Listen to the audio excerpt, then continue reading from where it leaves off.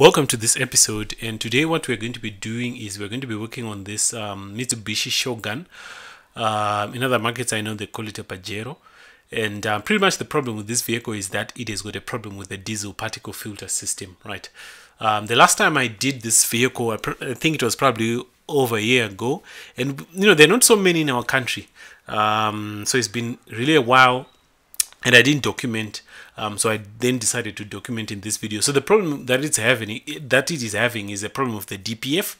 A, it's complaining that it is blocked. B, it's also complaining that it has tried to clear that block by doing regeneration, but no success has been happening. So hence the vehicle has got excessive diesel consumption. I'll explain why it consumes a lot of diesel when it is in that state. So what's happening with this car is that it's got a bunch of lights which are showing in the dashboard. So I'm going to switch it on so that you have a look.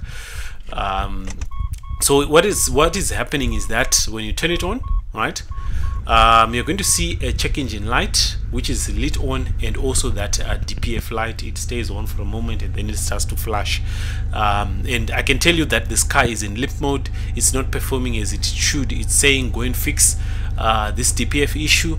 Otherwise, if you don't fix that DPF issue, I'm not going to perform. So it has gotten into its self-protection mode, so to say, and that is the case that is happening on this vehicle. So the owner contacted us, and before they try to do a regeneration where you just plug in a computer, you tell it to do that forced regeneration where it is supposed to clear the blockade which is in the exhaust, but unfortunately it ran for hours without any success. I think up to almost 3 hours, right?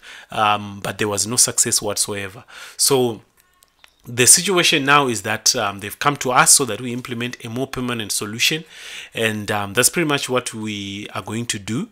Hopefully, if you're having the same problem, you become equipped with the knowledge of what is available as a solution that you can do on your vehicle. Okay, so to kick off, here's what we've done. We took the DPF apart. Obviously the DPF is in bad state, right, and there's no way it can be fixed in as far as the actual DPF which is on the vehicle. As you can see, it's badly blocked, and parts of the DPF showed that probably they tried to put some water with some kind of chemicals, and it was really contaminated. It was at a point where it is now contaminated. No wonder that regeneration had completely failed. So you can see, I'll try to put it to the window so that you can try to see. You can see minimum light is passing through this diesel particle filter, which is a problem, and I believe that's exactly why the engine management system of the vehicle was complaining about the DPF system, right? So due to the contaminants which were stuck, again, it was trying to do the regeneration for a long time. That's why we were seeing the error codes that you are looking at on the screen. So you're looking at one error code which is telling you that the soot accumulation is too high, and then you're looking at another one which is telling you that it has done regeneration for a long time and it's not succeeding, right? It does its own passive regeneration as you're driving, and then when they put it on a diagnostic machine and try to do a forced regeneration using a dealer tool, again, it didn't work, simply because the DPF already, you know, it's in a bad state, and there's nothing really to recover from the DPF system. So the solution that we are going to be implementing is we're going to be converting this vehicle to non-DPF. But first of all, let me just start by explaining to you what a DPF system is and how it works. Now, this is very important for you to understand this, because at the end of the day, it's going to help you understand the solutions that are available to you. It's also going to help you understand what you can then do in order to solve the problem that you're having with your vehicle, right? So these DPF systems are implemented on these vehicles. This one is an import. It came all the way from, I think it should be Australia. Usually in first world countries, they've got these vehicles which have got these diesel particle filter systems, which is to limit the amount of emission that is getting into the atmosphere, right? Unfortunately, what then happens with these vehicles is at some point they're going to fail, particularly here in third world countries, because we are a company in a third world country. To be specific, we're actually in Zimbabwe. What's going to happen is just because we've got horrible quality of fuel, right? There are going to be contaminants. When that diesel burns, it has got contaminants. They're going to stick inside the DPF, and pretty much everything starts to go downhill from there, right? So some of the reasons that cause a diesel particle filter to fail are three things, right? The first thing, I've already hinted that it's an issue of bad fuel, right? That's number one. For a prolonged period of time, you get to a point where there's nothing to recover from the DPF. Either you have to buy brand new, or you have to look at other solutions which are much more permanent. So first, I talked about quality of fuel. Another reason why these DPFs fail is because of your driving habits. To put it quite plainly, right? Vehicles with diesel particle filters do not like people who use them over a short distance, right? So let's say you live 6 kilometers away from your office, and you only use your vehicle, you drive it a few minutes to go to office and back. You're not giving it enough time, because the vehicle requires a lot of time to do its own passive regeneration, right? It requires time to do its own self-cleaning process, which we call regeneration. So if you drive a short distance, you're not giving it time. It needs a good, let's say, at least 30 or almost 40 minutes of driving, right? Uninterrupted, where you are driving maybe 40 kilometers or so on highway conditions. That's what it likes. So maybe I would recommend for somebody who uses this vehicle over a short distance, like 6 kilometers, to find a time during a week where they can actually do those long stretch drives, so as to give it time to clear any soot that would have accumulated inside the DPF. So that is a second reason why these DPFs fail: your driving habits, right? So, and then the third reason why they fail is maybe something is failing air fuel ratios, right? When I say failing air fuel ratios, I'm saying that maybe your turbo is no longer performing as it should, right? Or maybe your injectors are malfunctioning or not performing as they should, or you've got a problem with the EGR valves. So all those components, what they cause is they cause a situation where your vehicle is starting to produce black soot.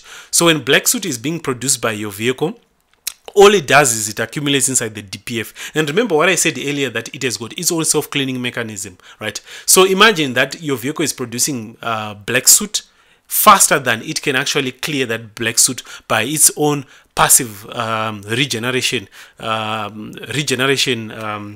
self-cleaning process. So those are pretty much the three reasons why your DPF fail, right? So now, in order to solve the problem with your DPF is going to depend upon where you are. When I say where you are, I'm saying are you in a first world country, or you're in a third world country where you've got a bunch of solutions to your disposal? That's A. B.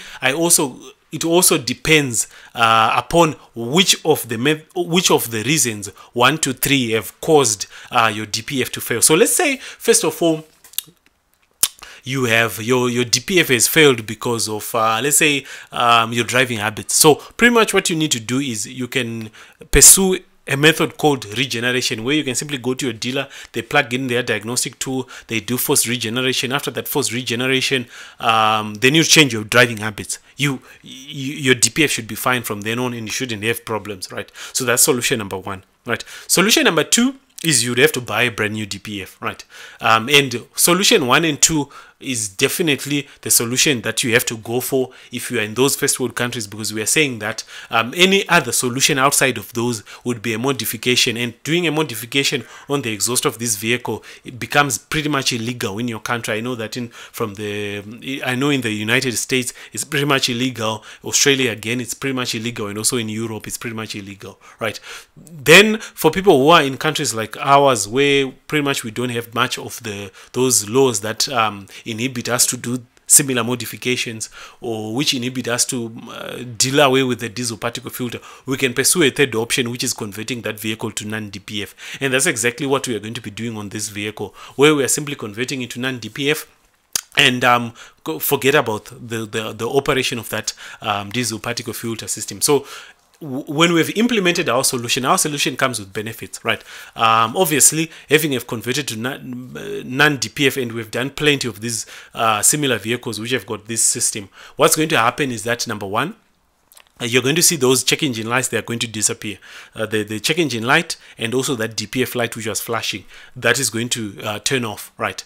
That's A. B, you're going to see an improvement in its performance, right? Simply because your turbo is far much happier now. It is now able to breathe better. So you're going to see an improvement in terms of power. That's A. And then B, you're also going to see an improvement in terms of its fuel consumption. So remember what I mentioned earlier. I said that it has got a self-cleaning process which is called regeneration, and it does that passively whilst you're driving. And that process of regeneration is where it's trying to cook whatever is inside the exhaust, and it does that by squirting or by squirting some diesel into the exhaust. Some other vehicles have got an after treatment injector which is focused onto the exhaust, and all it does is squirts diesel into the exhaust so as to raise up the temperature. So pretty much